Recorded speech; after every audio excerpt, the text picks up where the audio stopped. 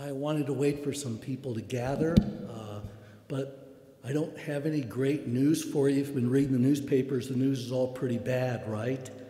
And if you saw the diocese newsletter, I think all the healthcare leaders in Pima County wrote an open letter saying, please avoid mass gatherings because the hospital capacity is just going away. And so we're open this weekend. I don't know what Bishop's going to do this coming week. In the past, the last 2 times we shut down, it was not as bad as it is now. But I think there's just such a desire to be open for Christmas that I know that's having an effect on how we think. But St. Thomas, you probably saw that they shut down this weekend. I don't know if you saw that.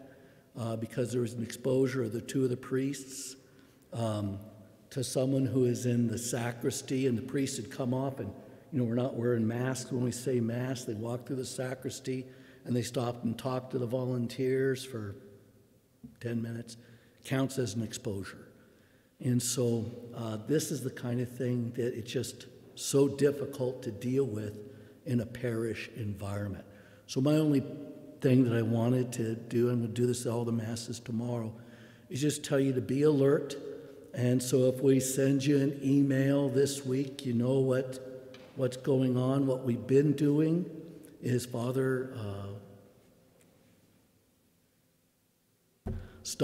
Rudy. I was going to say Father Callistus because I had him in my head.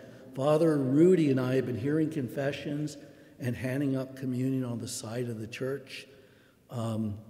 And so if anything else, we would still be doing that, hopefully. So I just wanted to give you a heads up. The numbers from last weekend, were 100 people lower than they were the weekend before Thanksgiving. And so that has continued just to go down because I think people rightfully are concerned. But I just want you to know what's going on, okay? So keep us in your prayers, and I tell you, I pray for you every day.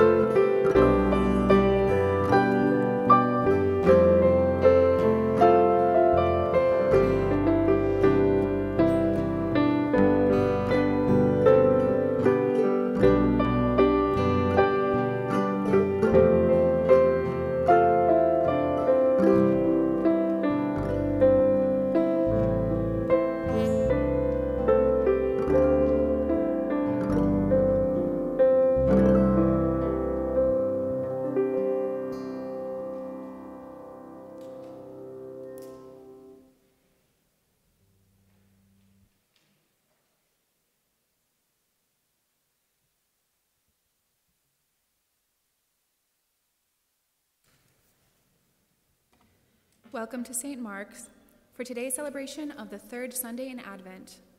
And now, please join in welcoming our celebrant, Father Rudy Ofori.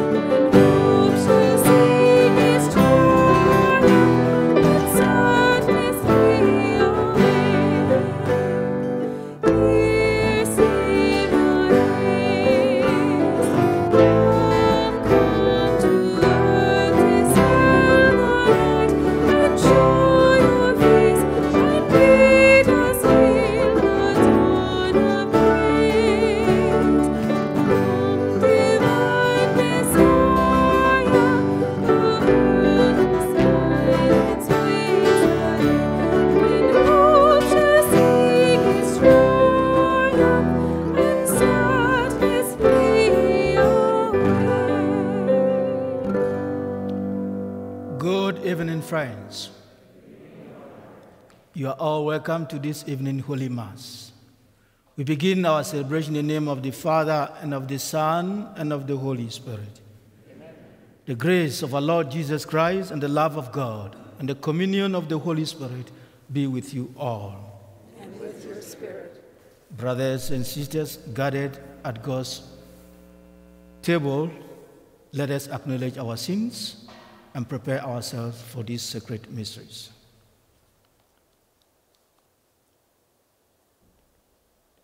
I confess to Almighty God and to you, my brothers and sisters, that I've greatly sinned in my thoughts, in my words, in what I've done and what I've failed to do, through my faults, through my most grievous faults. Therefore, I ask the Blessed Mary, ever Virgin, all the angels and saints, and to you, my brothers and sisters, to pray for me to the Lord our God. May Almighty God have mercy on us, forgive us our sins, and bring us to life everlasting. Amen. Lord, have mercy. Lord, have mercy. Christ, have mercy. Christ, have mercy. Lord, have mercy. Lord, have mercy. Let us pray. O God, we see how your people faithfully await the feast of the Lord's nativity. Enable us, we pray, to attain the joys of so great a salvation and to celebrate them always with solemn worship and glad rejoicing. Through our Lord Jesus Christ, your Son, who lives and reigns with you in the unity of the Holy Spirit, one God, forever and ever.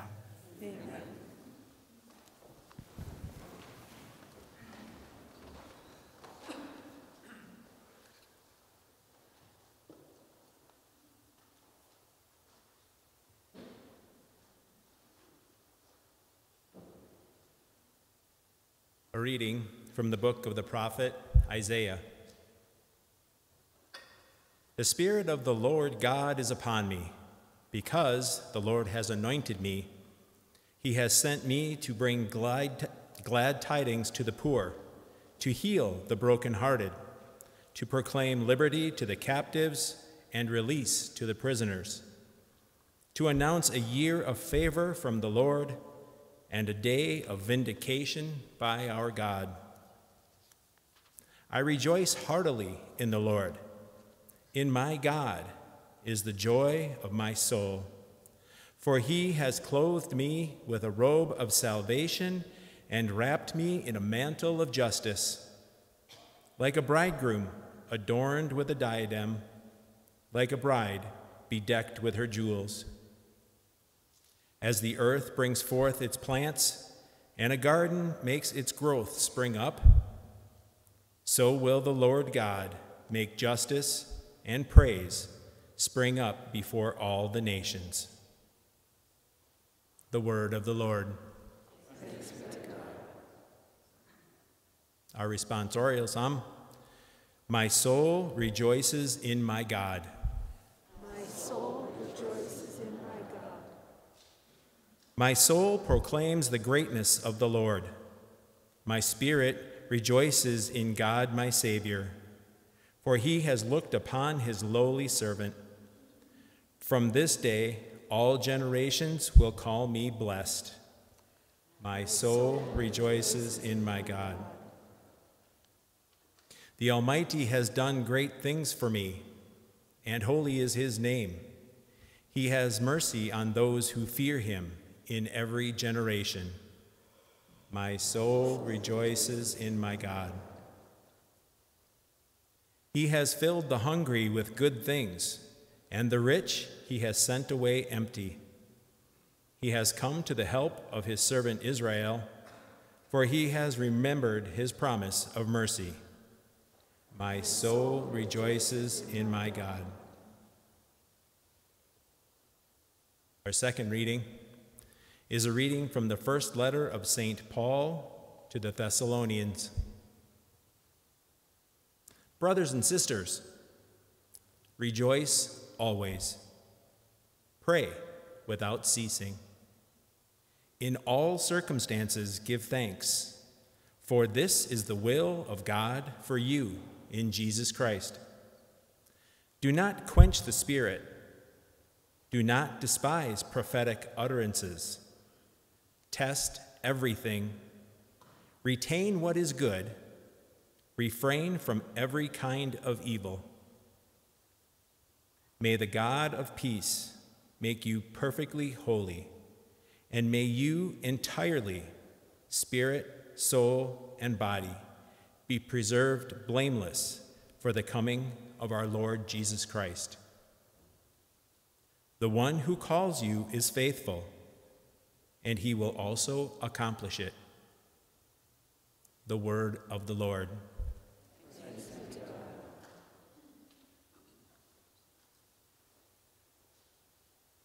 Alleluia, alleluia. Hallelujah, hallelujah. The Spirit of the Lord is upon me, because he has anointed me to bring glad tidings to the poor.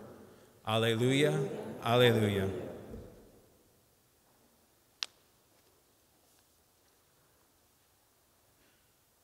The Lord be with you. And with your spirit. A reading from the Holy Gospel according to St. John.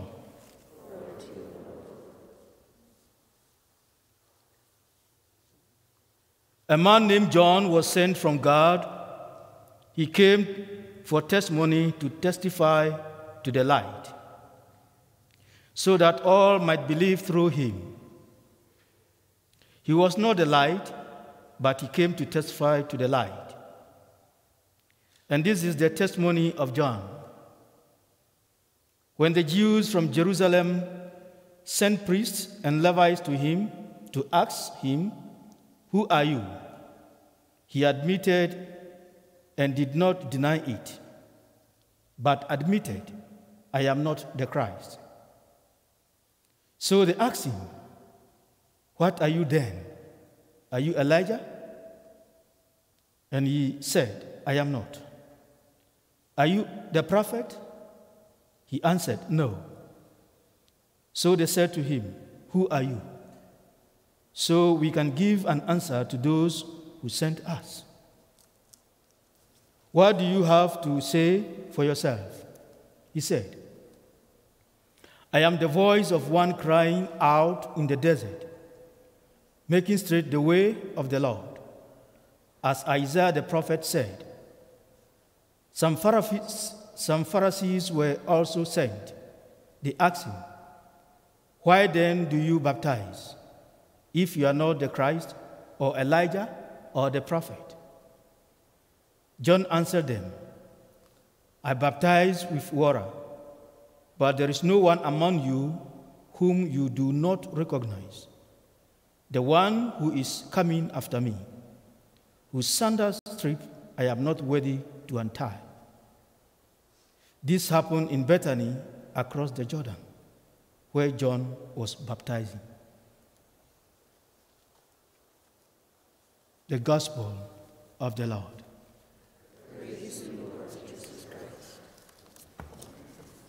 God is good all the time. God is good. We heard God's prophet proclaim great joy to the Jews that their exile was over. In the response, we heard Mary's expression of joy when she visited her cousin Elizabeth. We heard St. Paul in the second reading tells us to rejoice always. I would like to describe each of these with a little more detail. The prophet in today's first reading announced the Babylonian exile was over. Great news. The people, for the most part, were somehow glad to be set free. It wasn't an easy time for them. After 50 years, they were pretty well settled in Babylon. They had jobs and homes there. Their homes in Israel had been leveled 50 years earlier, and there wasn't much to return to. Nothing remained of their beloved temple, which the Babylonians had destroyed, except a hill covered with rocks and weeds. The prophet had a real challenge encouraging God's people to rejoice in their return home. It was only by having faith in what God was doing for them that they could have joy. Mary, the mother of Jesus, had every reason to be anxious and depressed. Here she was suddenly going to be a mother. Her husband, to be Joseph, was about to break off the engagement. In a few months, she would suffer disgrace among her family and friends when it became obvious. She was going to have a child without being married. In that society, she would have no way to support herself financially without a husband. Yet, we hear, as she visits her cousin Elizabeth after the Annunciation, how she rejoices, not in her misery, but in what God was about to do. As we know from St. Paul's writings, his job as a missionary was not an easy one. He tells us in his second letter to the Corinthians that he was beaten numerous times, put in jail, faced angry mobs, had gone without eating or sleeping, faced death, been shipwrecked 3 times, suffered from cold and pain, and faced dangers from robbers. His own people even supposed Christians, yet he writes to the Thessalonians, "Rejoice always, again rejoice. Pray without ceasing. Give thanks. Why? Because this is the will of God for you." If it is God's will for us that we be joyful, God will certainly help us if we choose to be. Paul is saying we can choose to sit around and feel sorry for ourselves, or we can choose to be joyful even in difficult circumstances. We can let self-pity control our lives, or we can choose through faith and with God's help to rejoice. If we can believe in the great things God has done and is about to do for us, we have reason to rejoice. Even though life is sometimes burdensome and the economy is bad and there are threats all over the world,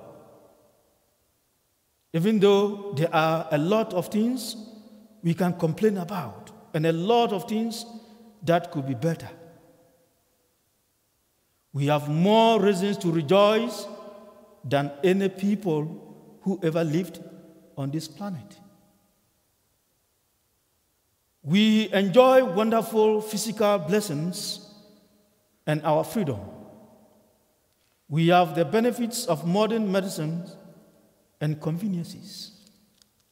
Yet, through joy in our hearts, must still go deeper than all the things we have around us, for we must rejoice in what God is doing in our life. St. John the Baptist tells us in today's gospel, there is no one among you whom you do not recognize. This is true. By faith we know he is among us. But if we could really recognize him, we would be so full of joy, we would be as if we were in heaven. That is why St. Paul again would tell us, rejoice. God's plans for us are grandiousome. His light and love so wonderful. If we could experience it all, we would be mystics, which wouldn't be all bad. But most of us have to live in faith and hope until God's kingdom is realized in us. Like the people who heard about in today's readings, we rejoice like they did in faith. Have a wonderful evening.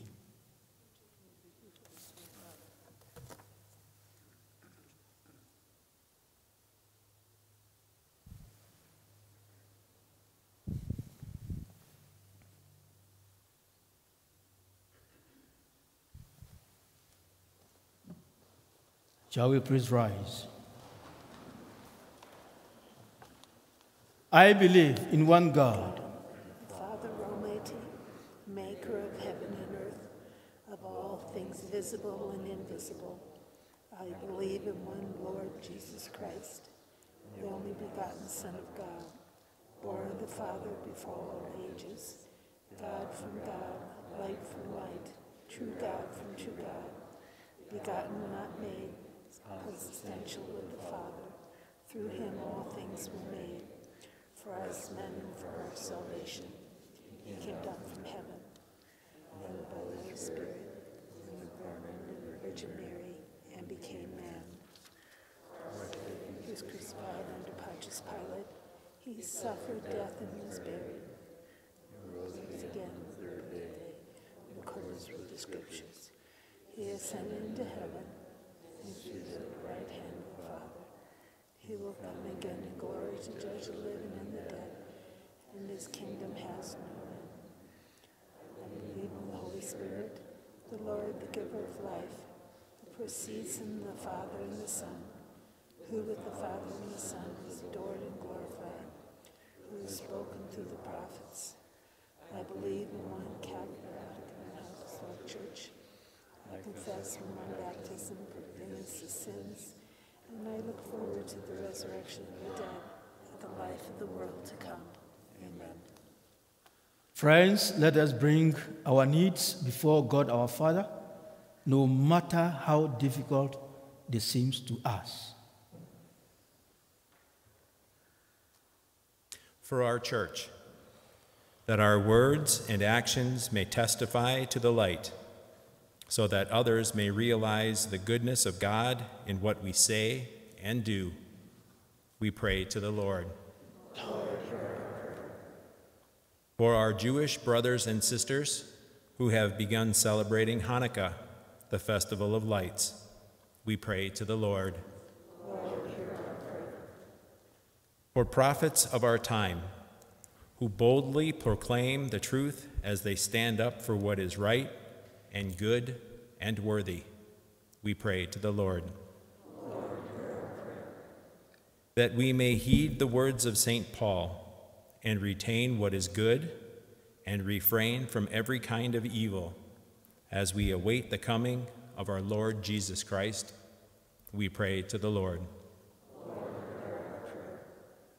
For St. Mark parishioners, the Humble family, the Shaker family, and the repose of the soul of Mark Martinson and Richard Brown, for whom this Mass is being offered, we pray to the Lord.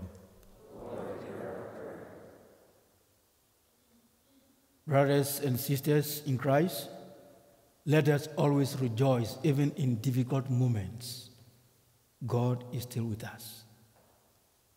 On this note, let us call on our Mother to be at our side always. Hail Mary, full of grace, the Lord is with thee. Blessed are you amongst women, and blessed is the fruit of thy womb, Jesus. Holy Mary, Mother of God, pray for us sinners, now at the hour of our death. Amen. We ask all these through Christ our Lord.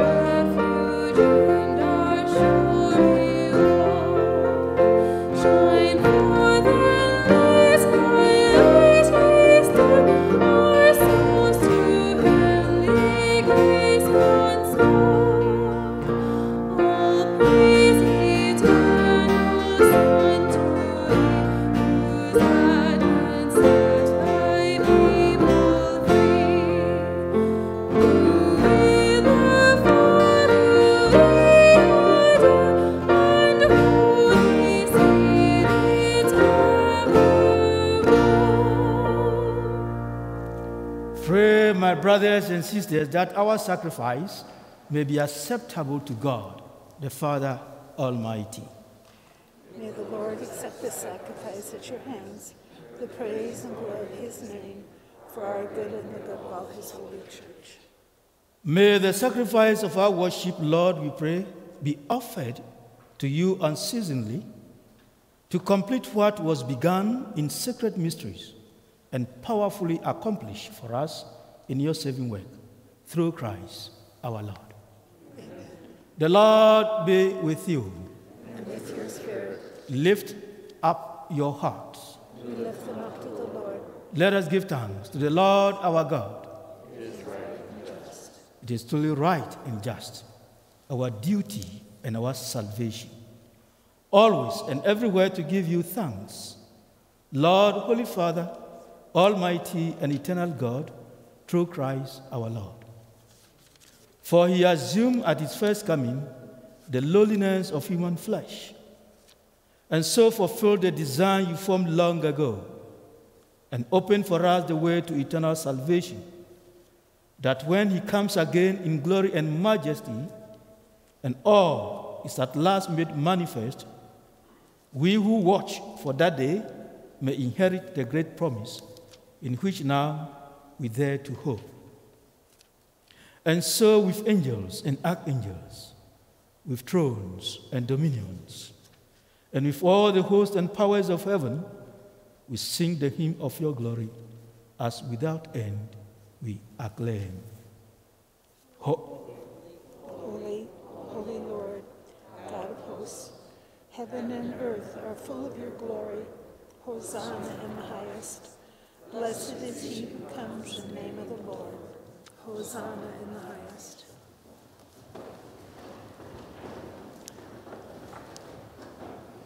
You are indeed holy, O Lord, the fount of all holiness.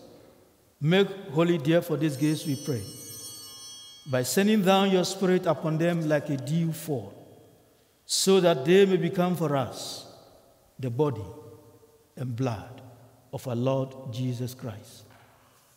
At the time he was betrayed and entered willingly into his passion, he took bread and, giving thanks, broke it and gave it to his disciples, saying, "Take this, all of you, and eat of it, for this is my body, which will be given up for you."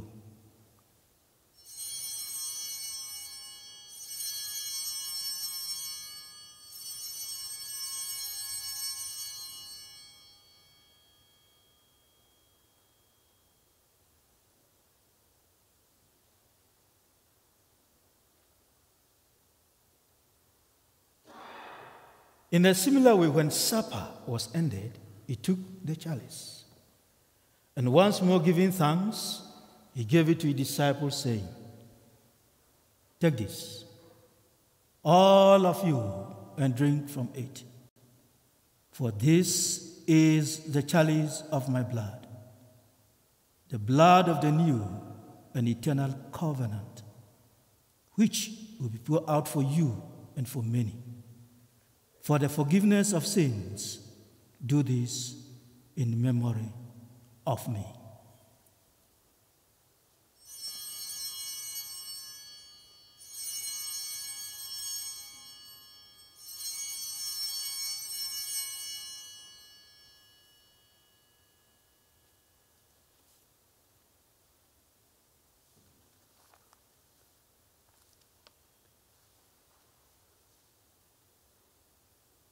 The mystery of faith.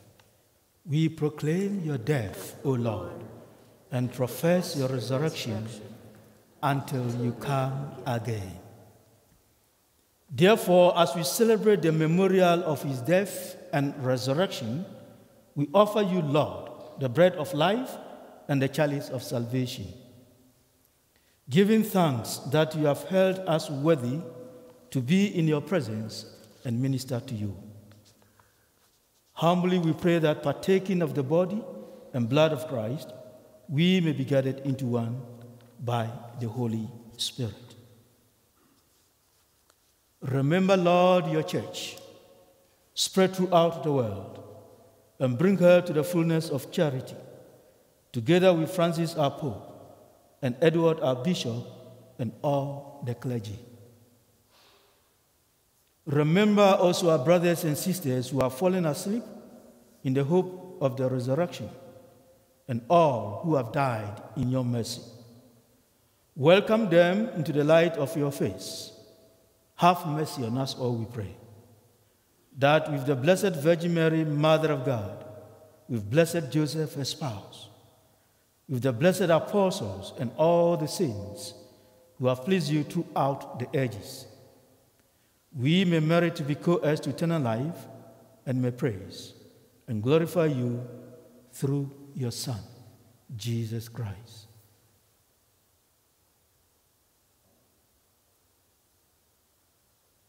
Through him, and with him, and in him, O God, Almighty Father, in the unity of the Holy Spirit, all glory and honor is yours forever and ever. At the Savior's command and formed by divine teaching, we dare to say, Our Father, Who art in heaven, hallowed be thy name. Thy kingdom come, thy will be done, on earth as it is in heaven. Give us this day our daily bread, and forgive us our trespasses, as we forgive those who trespass against us. And lead us not into temptation, but deliver us from evil. Deliver us, Lord, we pray, from every evil. Graciously grant peace in our days, that by the help of your mercy we may be always free from sin and safe from all distress, as we await the blessed hope and the coming of our Savior, Jesus Christ.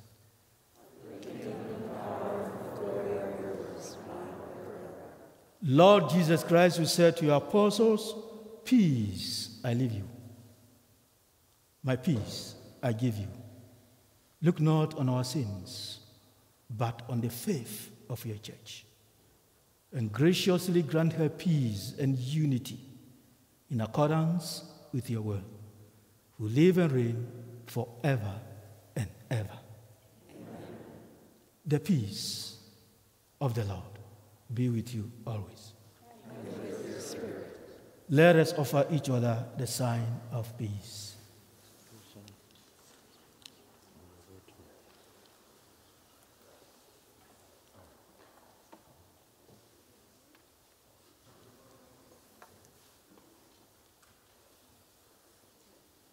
Lamp of God, Take away the sins of the world. Have mercy on us. Lamb of God, take away the sins of the world. Have mercy on us. Lamb of God, take away the sins of the world. Grant us peace.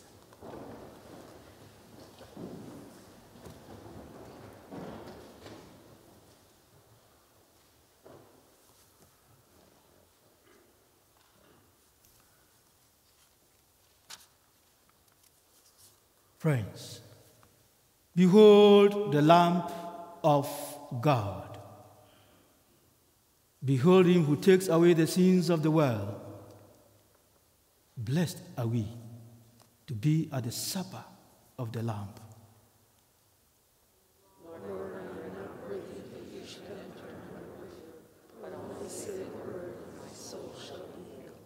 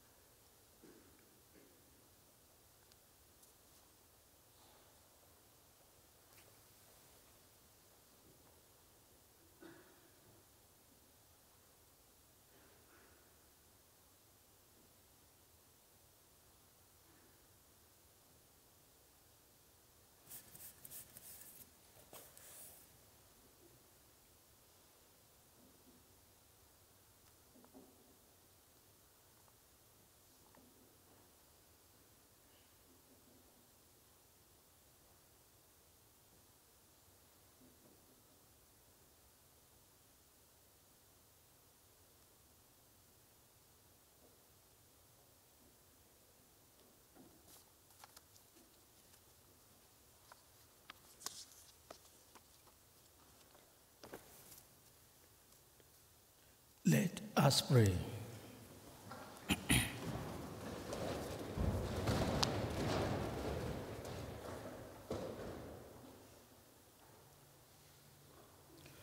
We implore your mercy, Lord, that this divine sustenance may cleanse us from our faults and prepare us for the coming feasts through Christ our Lord.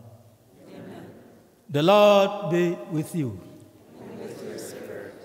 And may the Almighty God bless you, Father, Son, and the Holy Spirit. Amen. Go in peace. The Mass is ended. Thanks be to God. Have a wonderful evening. Thank you, Father.